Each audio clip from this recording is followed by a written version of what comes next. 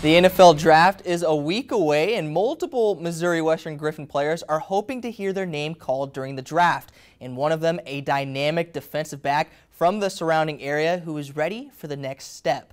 The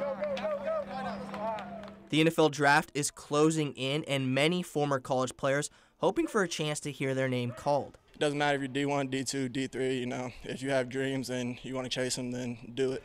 Missouri Western with a couple of football players who have declared for the draft, and one of them, standout defensive back Cummings. It opens up a lot of opportunities.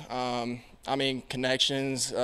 You make relationships with guys there that they know so much, not only about football, but just about life. Being able to be part of such a prestigious organization, it would mean a lot. Cummings has been a standout for the Griffins defense, leading the MIAA in interceptions and interception return yards during the 2021 season, and finished third on the team this past year in tackles with 57. And now the Platte City native is preparing for a shot in the NFL.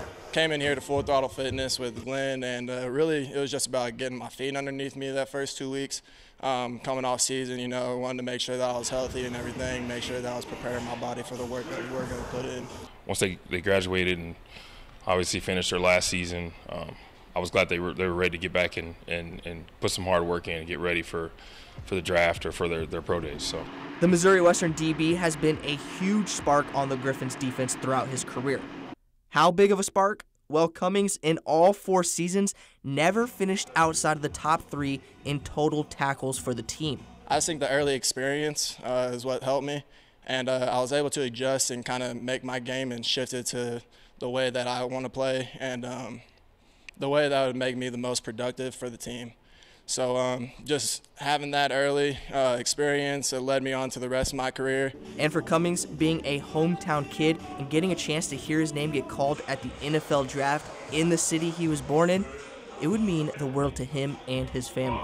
It would mean a lot just to have my family there, the hometown that I was in, to hear my name. It would honestly be a dream come true.